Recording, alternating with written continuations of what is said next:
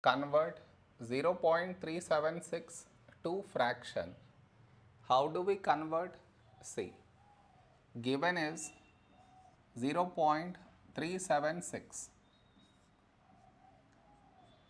To convert this to fraction, for that we have to move this decimal after 1, 2, 3 numbers. To move this decimal after 3 numbers, for that we have to multiply it with 1000.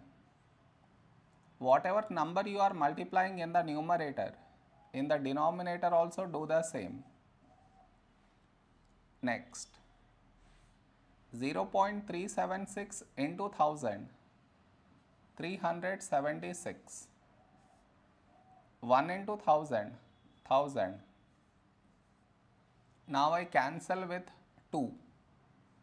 2 ones, 2 eights, 2 eights, 2 fives, these zeros as it is down. I cancel with 2 again, 2 nines, 2 fours, 2 twos, 2 fives, this 0 as it is down. I cancel with 2 again, 2 fours, 2 sevens, 2 ones, 2 twos, 2 fives. Further cannot be simplified.